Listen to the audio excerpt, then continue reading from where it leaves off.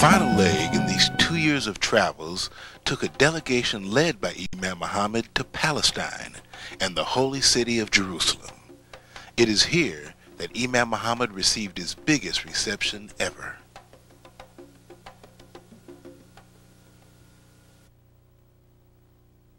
On December the 18th, 1996, Imam W.D. Mohammed and his 5-member delegation, which included Imam Clement El-Amin, Imam Omar Shaheed, Ronald Shaheed, Muslim Journal editor Aisha Mustafa, and myself, left New York City and flew to Jerusalem. Imam Muhammad was responding to an invitation from the Palestinian Authority President Yasser Arafat. Almost 14 hours later, we landed at Ben Gurion International Airport in Tel Aviv and were met by Sheikh Ali Sadeh, who hugged Imam Muhammad saying, "This is your home, your house, your country." And arm in arm, he escorted Imam Muhammad as his delegation followed to waiting vans which took us to Jerusalem. Jerusalem is less than 1 hour's drive from the city of Tel Aviv, which the Muslims call Eilat, and is some 3,000 years old. Upon arriving at the hotel, Imam Muhammad was received by a line of dignitaries so distinguished, all other receptions received in other countries paled in comparisons. Boys dressed in their scouts' uniforms saluted Imam Muhammad and his delegation as young Muslim girls presented us with flowers. This is customary for guests as important and significant to addressing national and international problems as Imam Muhammad. The Al-Quds Al-Sharif Scouts performed the Palestinian national anthem, proudly displaying the Palestinian flag. We stayed at Hotel 7 Arches, which sits upon the top of the Mount of Olives, overlooking the Dome of the Rock and the Al-Aqsa Mosque.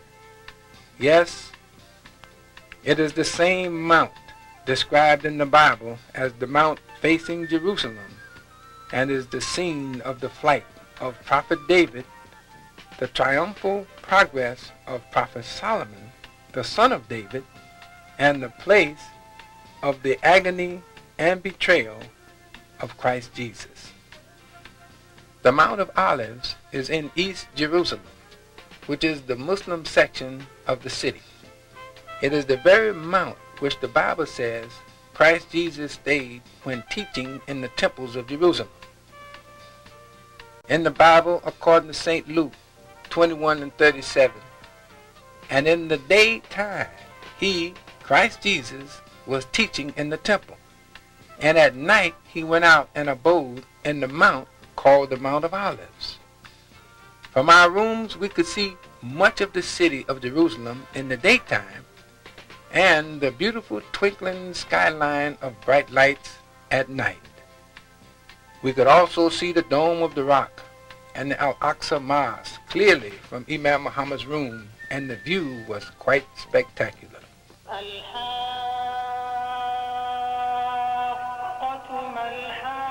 About 4:50 a.m. Friday morning, Jummah Day, the sound that awakens hundreds of millions of Muslims worldwide awakened us.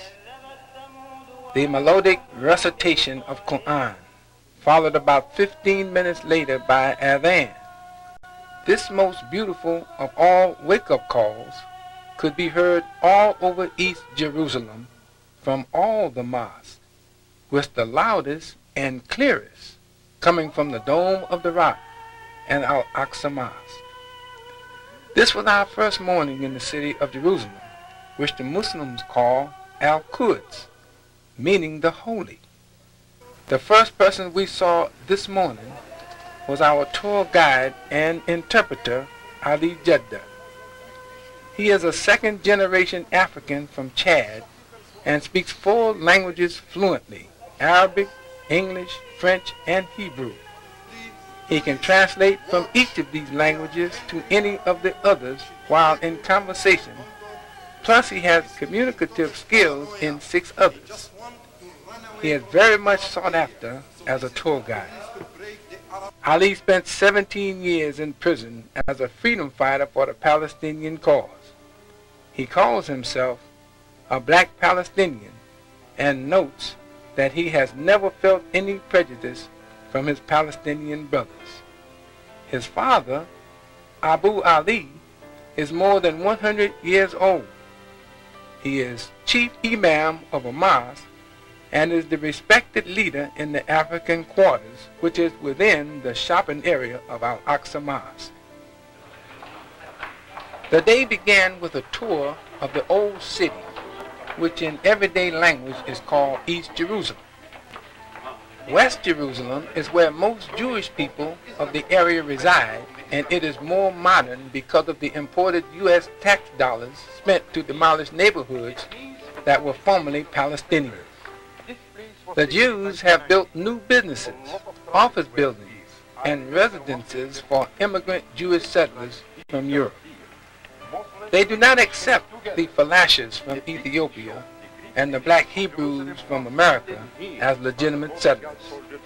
At the entrance to the walled city, where the Dome of the Rock and Al-Aqsa Mosque are found, we saw our first signs of Israeli occupation and its results. In 1990, 17 men and boys and 2 women were massacred by Israeli stormtroopers. The Palestinians buried them at the gate of the area that leads to Al-Aqsa Mosque. It is an incident that all Muslims will remember for all times. The Israelis still stationed soldiers, mostly young teenage-looking boys, outside the gate leading into the mosque area, carrying machine guns. We went inside the Christian quarters of the old city, where the Christian Arabs are still caring for and maintaining the Church of the Holy Sepulchre, or Church of Resurrection, as they have been doing for hundreds of years. Men were busy washing and scrubbing the entrance to the natural cave they said was the place where Christ Jesus' body was kept after crucifixion, and from where the stone was rolled back and resurrection occurred. Also, about 20 feet from the mouth of the natural cave is a rock table upon which they said Jesus' body was washed and prepared for burial. More than 1,000 years after Christ Jesus, the Crusaders of the 12th century built a church over the cave and named it the Church of the Holy Sepulchre. A sepulchre is an ancient term which means vault and is used for the burial of a person of honor whom people held in the highest of esteem. Next to the Church of the Holy Sepulchre is the Mosque of Omar. It is said that the Caliph Umar ibn al-Khattab, in a visit to Jerusalem, was searching for the spot from which the Quran says Prophet Muhammad was taken on the night journey. Islam had not yet arrived in Jerusalem when this revelation was revealed. The Quran says, "Glory to Allah, who did take his servant for a journey by night from the sacred mosque to the farthest mosque, whose precincts we did bless, so we might show him some of our signs. For he is the one who heareth and seeth things." 17:1. Opting not to pray in the Church of the Holy Sepulchre for fear that Muslims may not understand, Khalifa Umar prayed outside the church, a short distance away.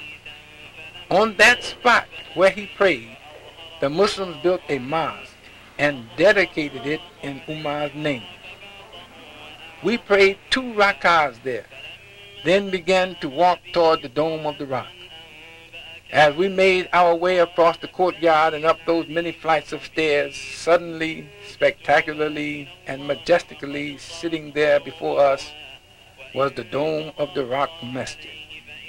The Dome of the Rock Masjid is more sacred to Muslims than any site in the world, save 2 exceptions: the Kaaba in Mecca and Masjid an-Nabi in Medina, Saudi Arabia.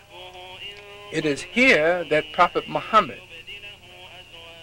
according to Quran and the description the prophet gave to Khalifa Umar and others that he ascended to heaven. History records that when Khalifa Umar found this spot, he ordered Abdul Malik ibn Marwan to build a mosque around it. It took 3 years to complete. We went to the very spot of the ascension of Prophet Muhammad, toward the inside of the masjid, and prayed.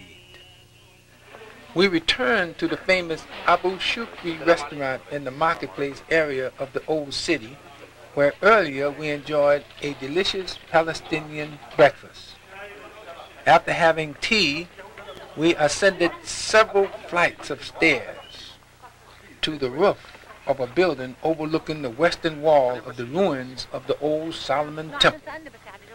It is said that Orthodox Jews consider this wall the holiest spot in all Judaism, which they call the Wailing Wall.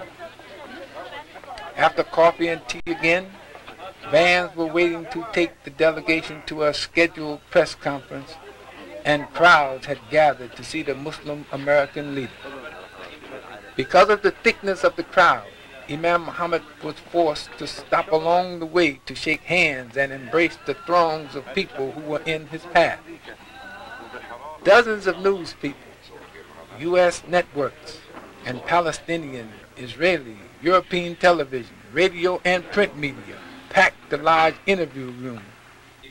Sitting at the table was Sheikh Ekrima Saeed Sabri, Imam of Al-Aqsa Mosque, and Grand Mufti of Jerusalem and the Holy Land, and the chief of the Scholars and Preachers Organization. Sitting to the other side was Dr. Ali El-Kawasmi, the Palestinian National Authority representative and Minister of Transportation. Dr. Kawasmi and Sheikh Sabri helped to organize Imam Muhammad's visit to Jerusalem.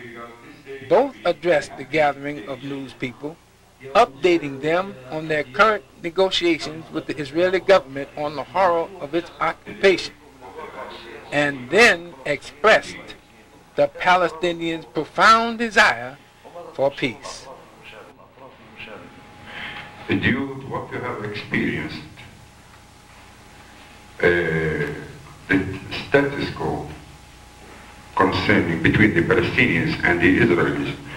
So how do you regard the negotiations and the peace process which is taking place now in the meantime? Well, it's quite regretful. It's disturbing that the peace process has to be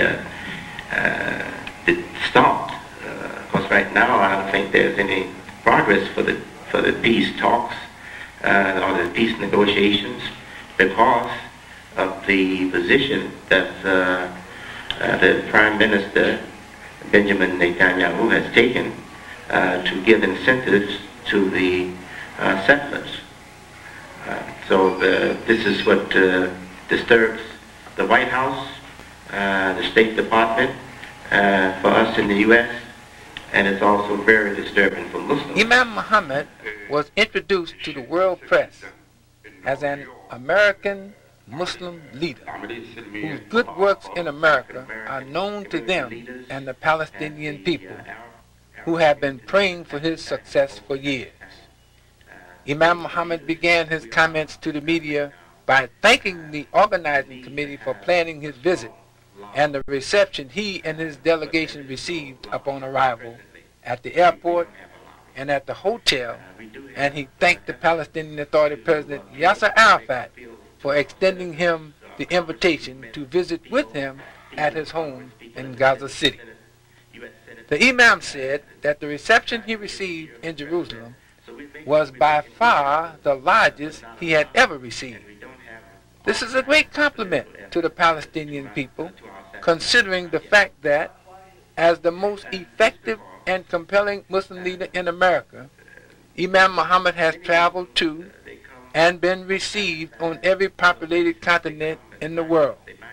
Imam Muhammad expressed great love and admiration for the Palestinian people, that they would achieve peace justice, and recognition of their homeland rights. Many questions were directed to Imam Muhammad concerning the status quo of the Palestinian people. However, the fact that this was the first full day tempered the Imam's answers, since he had not yet visited the occupied areas to see and speak with the people himself. It was nearing the time of Jummah. The news conference was ended, and we boarded our vehicles and left for Al-Aqsa Mosque for Jummah prayer. Following the Jummah prayers, which was attended by tens of thousands of people, Imam Muhammad was called upon by the Imam of Al-Aqsa Mosque, Sheikh Sabri, to speak. As he rose to speak, I saw from my vantage point that they had covered his clothing with a speaker's robe, normally used by those who deliver khutbahs in the mosque. Thousands of Muslims remained after Jummah to hear the Muslim leader from America. The Imam's message to the throngs of Muslims jamming the area where they gave the Friday khutbahs was one of caring and sharing. Their concern was his concern. Their hurt was his hurt. And that the message of their concern and hurt would be carried back to the American people and government. He encouraged them to keep the faith, and that Allah is creating a new climate by which people's hearts are in the process of changing. He stressed that eventually they will win their right cause. The Palestinian people attending Jummah greeted Imam Muhammad's message with thunderous approval. As Imam Muhammad was leaving the khutbah area of the mosque, Muslims literally swamped him, wanting to shake his hand, talk to him, give him messages to take back to their loved ones in America, and just to simply give him the greetings of salam.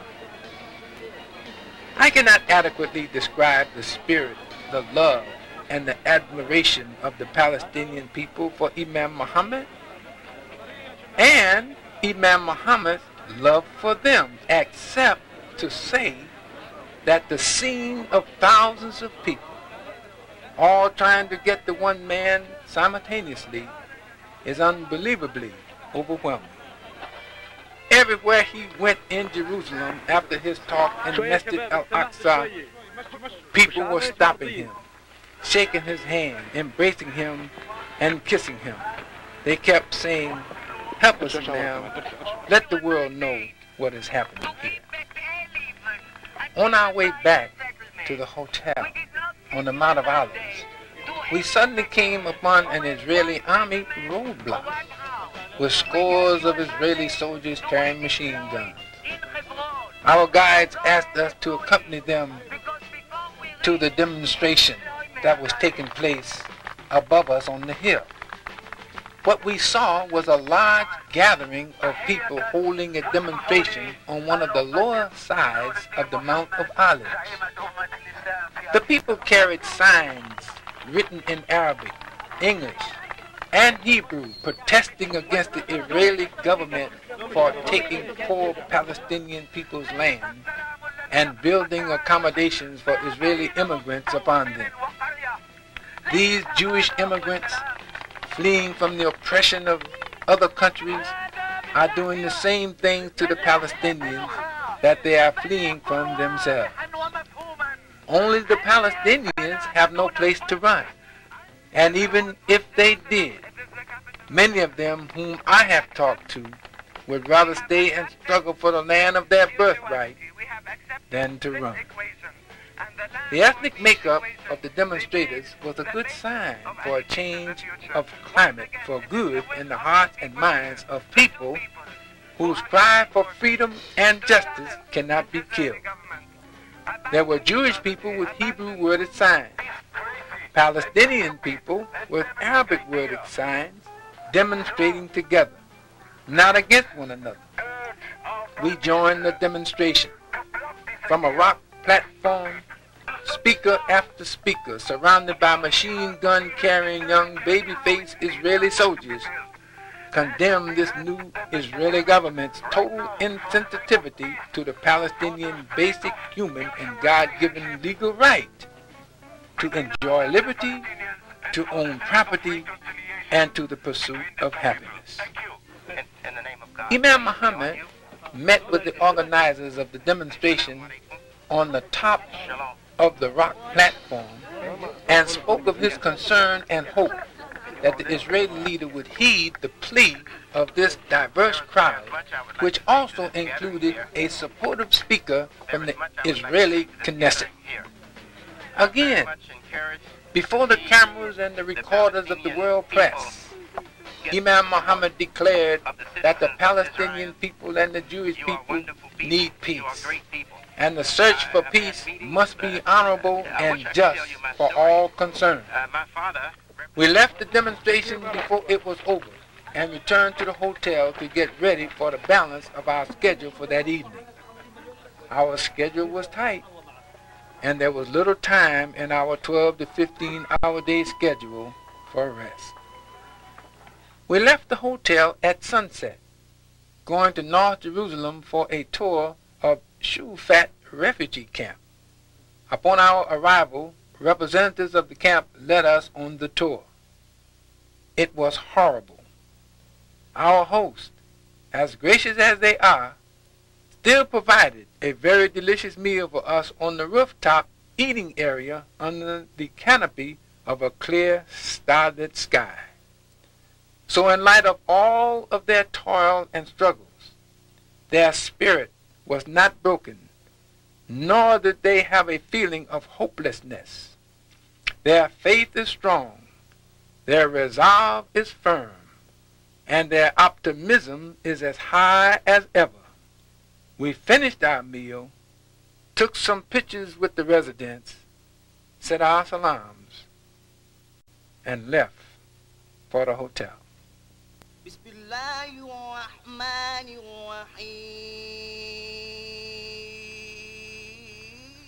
The next day, we were on our way to the city of Hebron to visit the grave site and small mosque built around the tomb of Samuel, one of the many prophets to the Jewish people according to the Old Testament.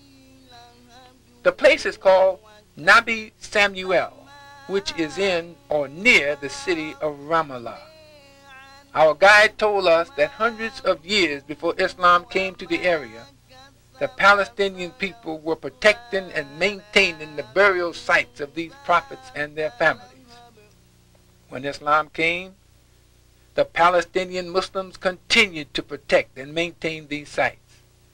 To ensure additional security and protection, they built small mosques around them. Because of the mosque and their sacred use for prayer, worship, and education, the grave sites were considered equally revered and respected. The Israeli people, after all these years of indifference and neglect, now are taking these sites by force from the Palestinian caretakers and destroying the mosque and their sanctity.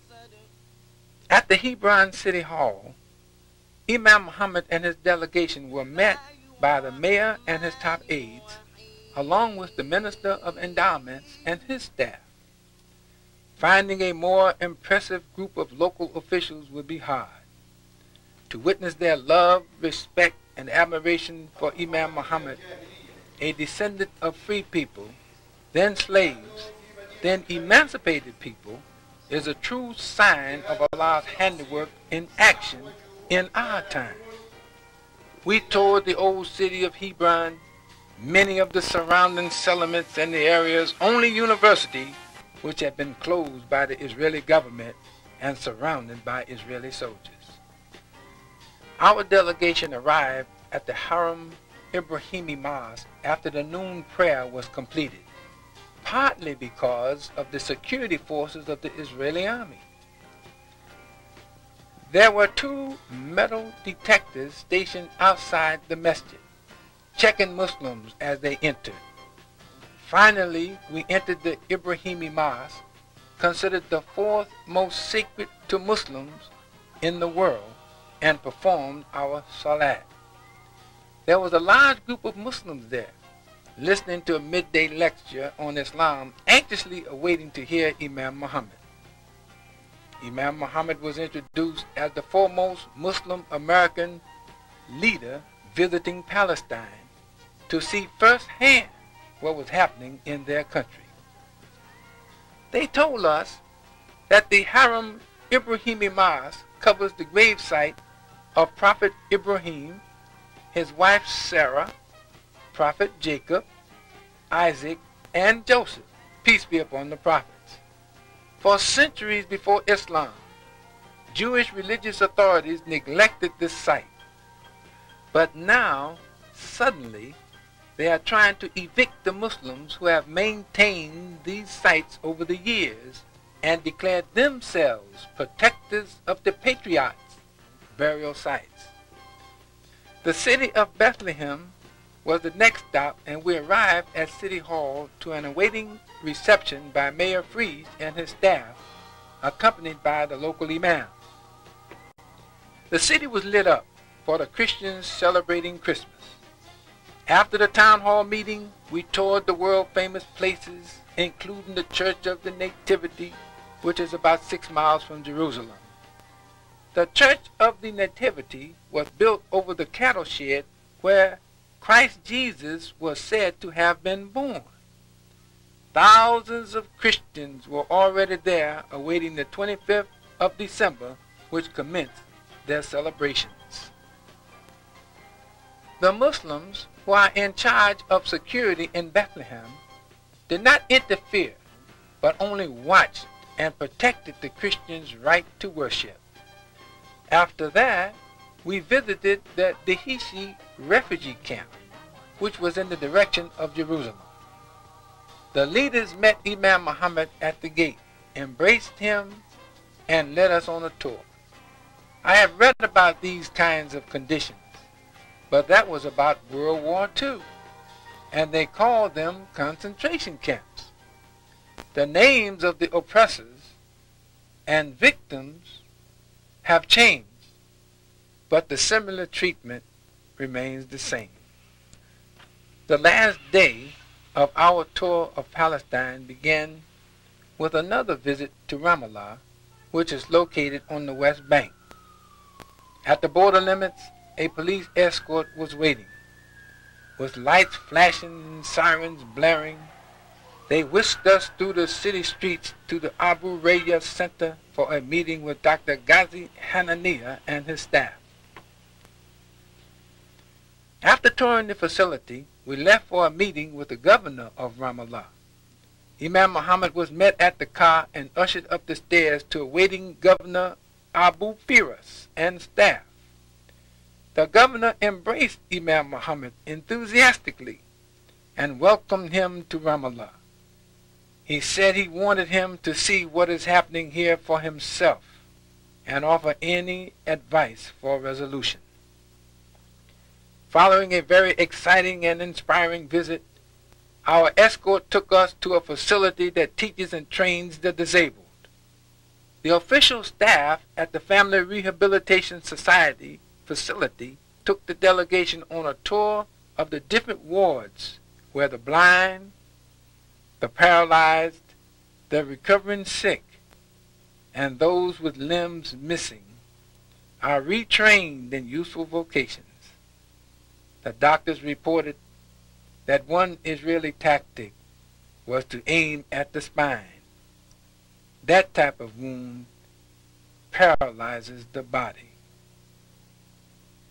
We ate lunch at the facility and were taken to the Palestinian radio and television headquarters for an interview by the reporters there of Imam Muhammad. The director of the station interrupted regular programming for a news special. Imam Muhammad, leader of Muslims in America, and Aisha Mustafa, editor of the Muslim Journal, was at the station and had consented to be interviewed. The interviewer began by saying, "We know who you are, Imam Muhammad. We are proud of you. Your visit empowers our work. Our strength is eternally connected." Imam Muhammad greeted the listening audience and assured them they would win their cause soon. From Ramallah to Nablus, we were given a spectacular view of the Palestinian countryside. Their greatest resource is its agricultural yield. Rows of olive trees wrapping around hills of fertile land, lush and luscious. Arriving at Nablus was an event. The reception area exploded with music, played by the school band of uniformed students. Cheers and applause greeted Imam Muhammad as he alighted from the lead car and walked up to a long line of dignitaries and happy people waiting to greet him. The crowd of people engulfed him, shaking his hands and embracing him with some of the warmest expressions of sincere affection I have ever seen. When he addressed this inquisitive audience and answered questions, he spoke of being overwhelmed by the receptions he had received everywhere in Palestine, and never had he experienced such receptions before. Finally, we were off to Gaza and a meeting with the Palestinian Authority President. On our way through Israeli-occupied territory, we saw acres and acres of fruit trees and thousands of acres of farmland being readied for crop planting, and scores of American-style farm homes sitting on hilltops overlooking newly plowed fields and other fields of crops already growing on once Palestinian-owned lands. A private car was awaiting at the checkpoint with a military escort to take Imam Muhammad to the presidential office of Yasser Arafat. Entering the president's office, President Arafat embraced Imam Muhammad and in perfect English said, "Welcome, Imam Muhammad, to Gaza." President Arafat's private meeting with Imam Muhammad is of such magnitude that the world will never forget it. After lunch and many pictures, President Arafat walked Imam Muhammad to his waiting car, embraced him, and closed the door waving goodbye to a person he called a friend and